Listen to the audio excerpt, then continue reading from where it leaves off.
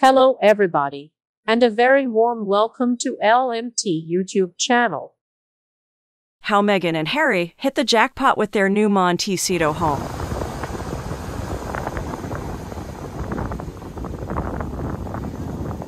Why is Meghan and Harry's new home worth so much more money than when they bought it in 2020? And why is the couple thinking of moving already?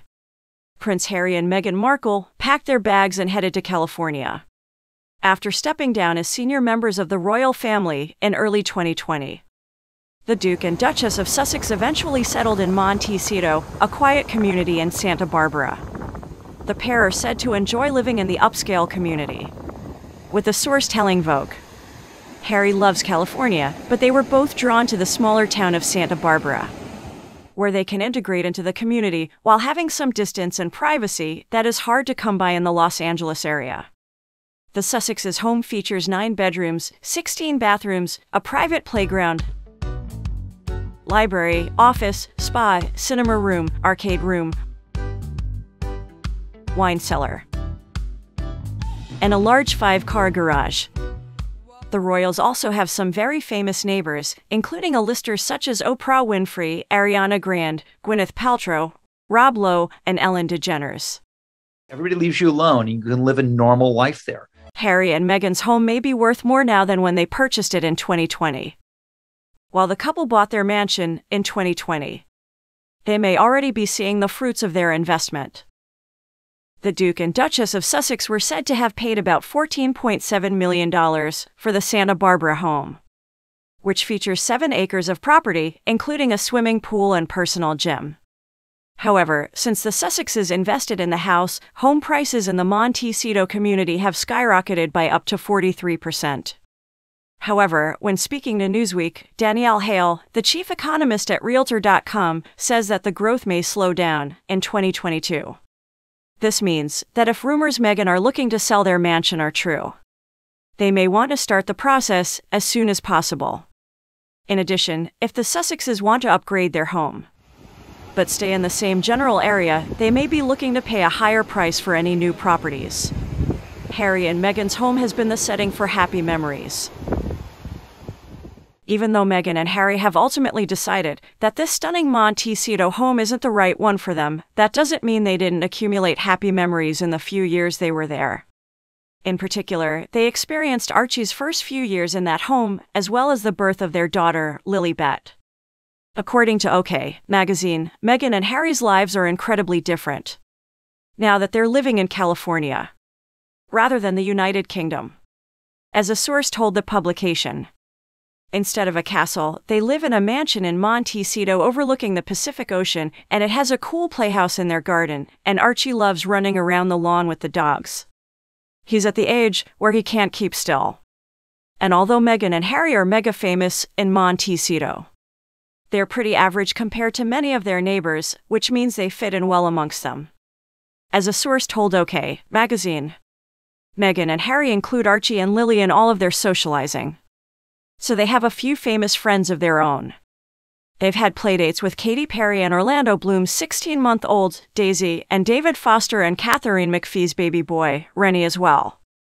That being said, Meghan and Harry still want to make sure that their children grow up grounded, with the source explaining, they will make sure Archie and Lily get a diverse education and want them to be able to express what's on their mind.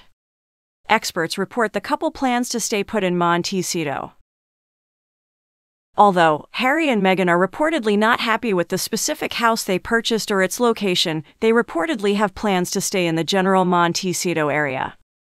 As a source told the Daily Mail, they want to stay in the neighborhood or nearby.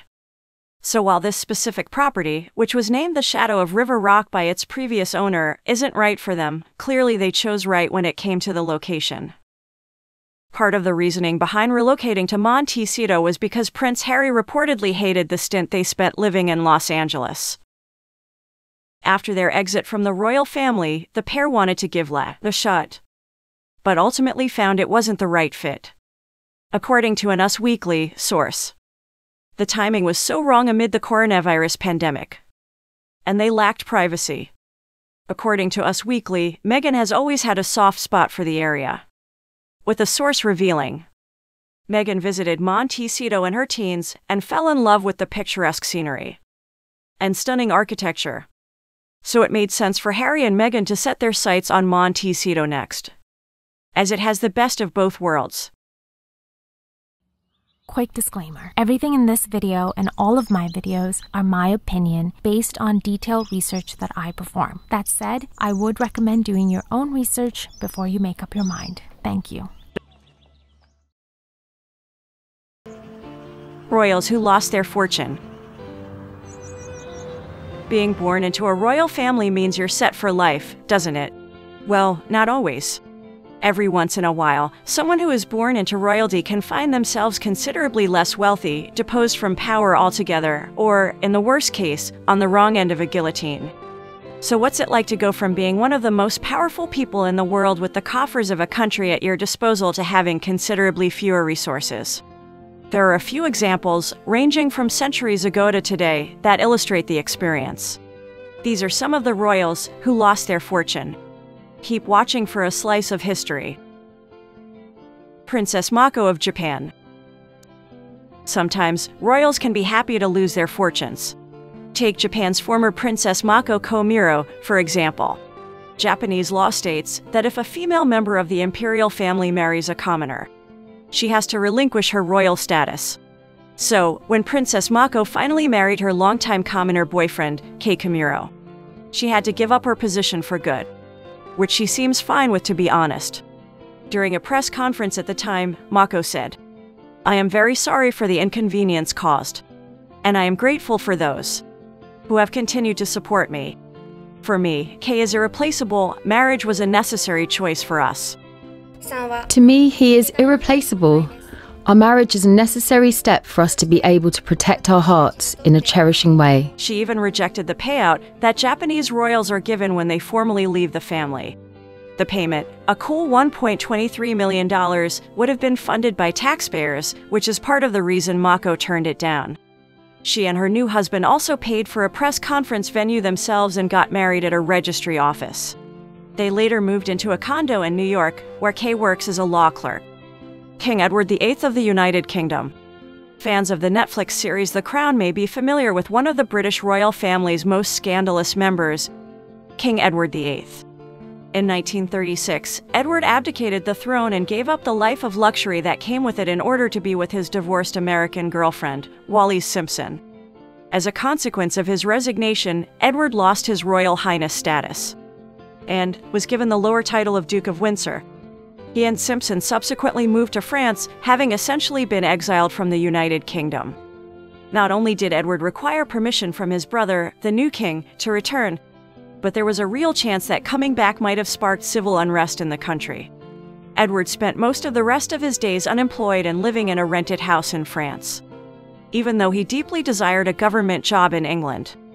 His return to his homeland was further stymied when he decided to flirt with Nazism, which, for obvious reasons, was highly frowned upon at the time. As it turns out, money was one of Edward's primary concerns when he abdicated the throne. In order to receive a greater payout from his brother, he appears to have vastly undervalued his assets, claiming that they were worth around $121,000, when his fortune was actually more than $1.4 million. Edward's ruse helped him score annual payments of what amounts to $1 million today, and he was also paid the modern equivalent of $10 million for his tell-all memoir. Prince Harry. Okay, it's not like Prince Harry lost his entire fortune when he and Meghan Markle decided to step down from their official royal duties. It's actually pretty obvious that they're still living pretty well out in California. But in the couple's famous interview with Oprah Winfrey, Harry did say that leaving the royal family also meant he was cut off from their fortune. Well, we didn't have a plan. That was suggested by somebody else by the point of where my family literally cut me off financially, and I had to afford security for us. Meghan and Harry also severed their ties to the Queen's sovereign grant, which is the fund that pays for travel, maintenance, security, and other expenses associated with the royal lifestyle. The $3.2 million in renovations the couple made to Frogmore Cottage was originally paid for out of the sovereign grant, which is taxpayer-funded. Meghan and Harry paid back the cost of the renovations themselves after stepping down as senior royals. Living in their new mansion in Los Angeles is also a big bank account drain. The Daily Mail estimates their yearly expenses to be around $4.4 million. But it's not like they're paupers. Harry mentioned in the Oprah interview that he still had his inheritance from his late mother, Princess Diana, which amounts to a total sum of $10 million. Not to mention the fact that the pair has been busy signing deals with the likes of Netflix and Spotify, while embarking on several other business pursuits. Plus, Meghan still has the money she earned while she was working as an actor before marrying Harry. All in all, things could be worse. The British royal family. Prince Harry isn't the only member of the British royal family who has suffered a financial blow, however.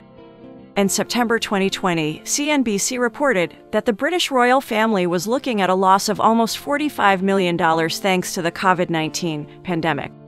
Did this mean the British royals had to start downsizing? Well, not exactly. Planned renovations of Buckingham Palace were scaled back, while it seemed that the royals' purses would remain mostly intact for the time being.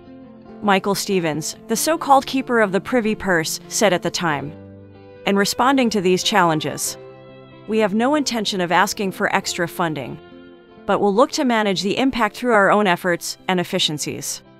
During the pandemic, the cost of living like a queen, prince, duchess, and so on was also on the rise. According to Wales Online, the royals' costs reached $118 million for 2020 to 2021, a $24 million increase from the previous year. But these costs are really passed on to taxpayers, who reportedly paid $1.66 per person to keep supporting the royal family in 2020. It probably won't make them feel better to know that Queen Elizabeth II's net worth reportedly increased by almost over $20 million from 2020 to 2021. Leaving her with a net worth of around $492 million. Stop.